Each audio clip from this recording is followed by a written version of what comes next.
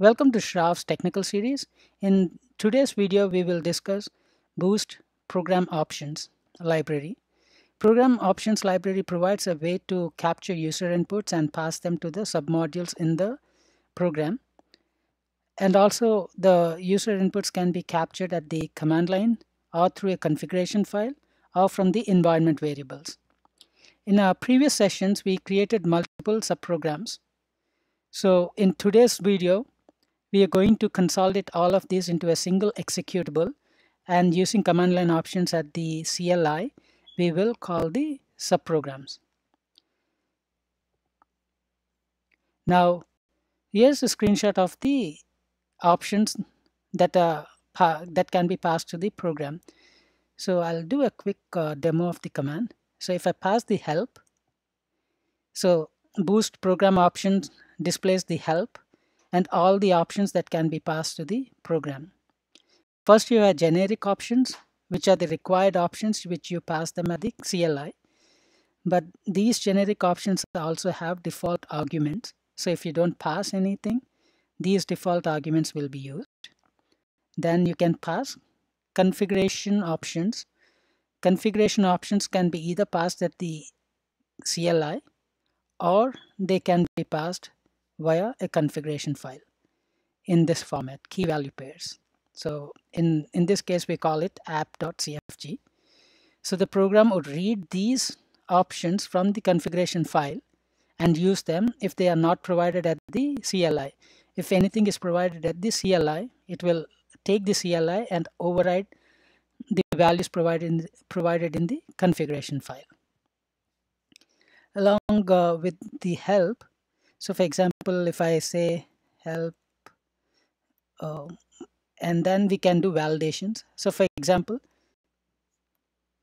the subprogram option has a default of WS vendor, and also it takes only these values: WS vendor, Redis uploader, and web server. But say for example, if I give some test incorrect option, so it will say subprogram names test incorrect is invalid, should be one of these. So that way it displays the options that the program is expecting. So let's go through the code. We have main.hpp this is main.cpp, which includes main.hpp, and main.hpp includes a util.hpp file, which is way down in this screen, which includes all the header files that are required. So you could either go through the documentation here, or you can look at the header file in the bottom that has to be included for the library to be loaded. So we'll discuss how the library is used. First, we create our options variables, auto variables, which will hold the values from the CLI or the environment variables. And then we create a set of strings for subprogram options. These are the options that are valid for subprogram. And then for log levels, these are the valid options. So we put them in a set. Then the program options library provides options descriptions class, which we instantiate with the description.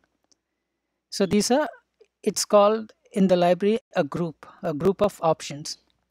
So if you see the CLI here, this is a group and this is a group. So right now we are describing the generic options group. So we created a generic options group. Then we add options to it with the parameter name, full name, short name, then a description. Similarly, we have help, then a description. Then we have config file, location, long name and short name. Then we define what type it is, program options value of type string, which once provided will be saved to config file variable with a default value of app.cfg. We have app.cfg in the same folder where main.cpp is running or the program is running. Then we give a description. Similarly, subprogram name, short code, and then the type, default value, etc. So we created one generic options group. Next, we create another group of options which we call the configuration file options.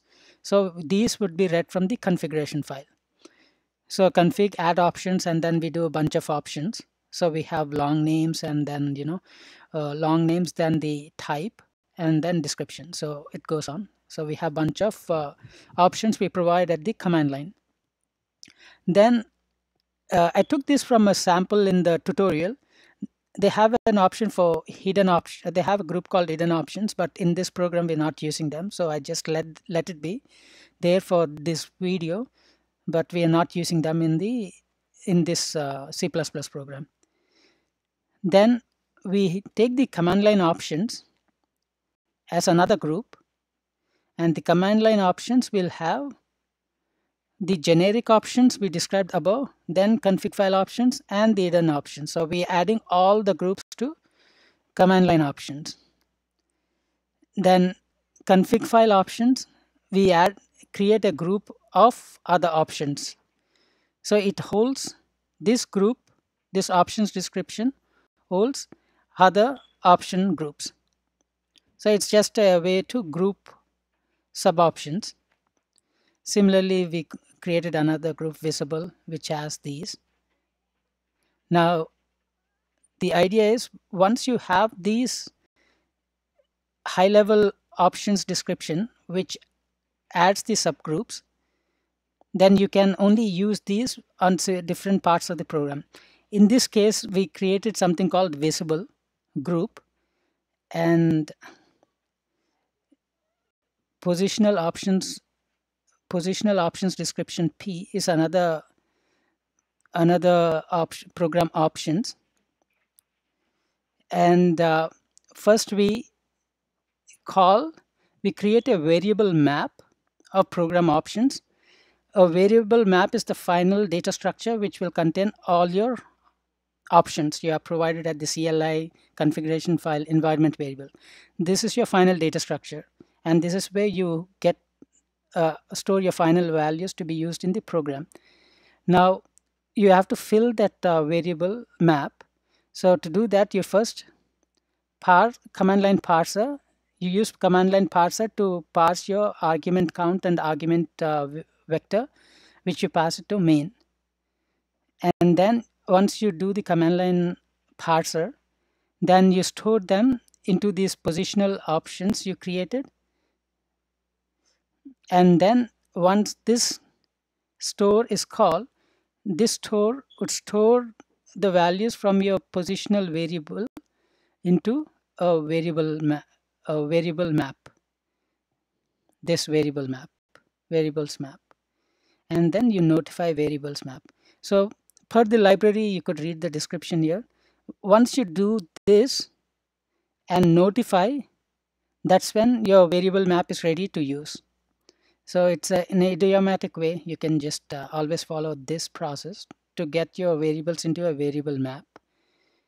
And here we also read the configuration file from the file system. And once you have the config file, you parse config file and put that in the variable map, right? So you get the command line options and the options from the CLI and the options from the configuration file. And you then notify VM. Notify VM finalizes your variables map. Now you can use them. So here what we do, variable map is a map. So in variable map, if count of help is there, so if at the CLI you asked for help like this, so you have provided help, so the variable map will have help, so this will be true. So using boost log trivial, we are displaying the visible variables group which we have created here. The visible would have the generic and the config groups. So that's what we are displaying here. You have the generic options and the configuration options. Else, so we have that help. Then we have if variables map, which is a map count of version is greater than 0. If will be true, then we'll display the version. Then here we are checking the subprogram options. If you have provided a subprogram like I did here, minus s is subprogram, then say test, which is not provided. If test is not in the allowed list set of strings, that's what we are doing here. The subprogram options we're trying to, in this subprogram options set, we have defined above. If you have provided subprogram, if you find it, if it is the end of the iterator, that means it's not present. Then you do boost log trivial and say only these options are supported. Then here we parse the environment variables. So boost program options, options description, and then you describe env. So we created another program options, and then to the environment variables program options group, we have added these options: Redis host, port, and Redis passport. Sorry, Redis password. And then we define the type of variables they are, and then we, once they are provided, we save them to these atomic automatic variables which were declared above. And then we variables map environment variables. It's another variables map which will contain the final variables from the environment.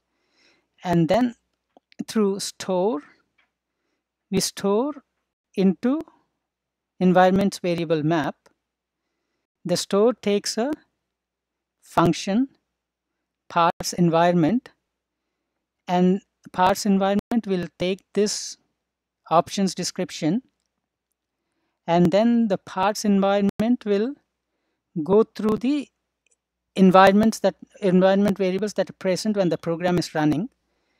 And then in this lambda, for each environment variable we encounter when parse environment is running, each environment variable we encounter, we try to get the hash of that environment variable. And if the hash of that environment variable matches to Redis host, then we return Redis host, which implies the store will store the Redis host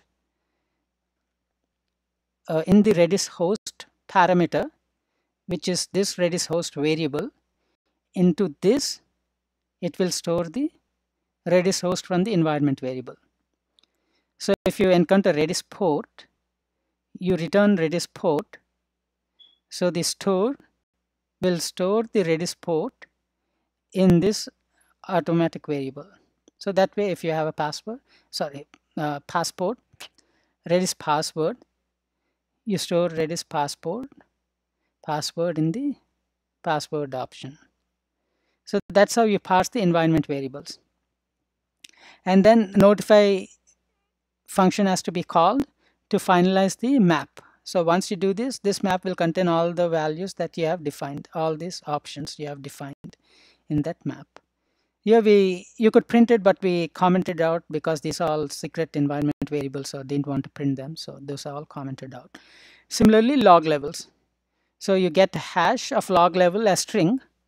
If it is debug, then you're setting boost logging core set filter to the severity level. So if it is debug, you set it to debug, info, etc.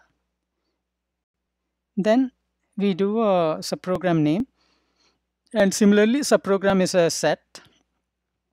So we get a hash of the subprogram variable, then get the hash of it, and using switch, if it is this one, call this function, else call this function, etc. So that's how we parse the environment variables and run the program. Now this is utils.h main.cpp.